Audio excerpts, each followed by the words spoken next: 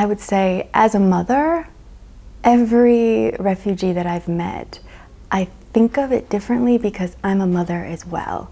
And I think about these people making these harrowing journeys, and that it's very difficult when I see them come here and then they're just limping along. Sometimes they are beneficiaries of an international protection, full refugee status, and they're barely surviving, much less thriving.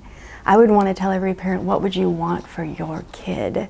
I would want my child, if my child were in a similar situation, to be welcomed, to be embraced, to thrive in a new place where they have to re-articulate themselves and build their lives.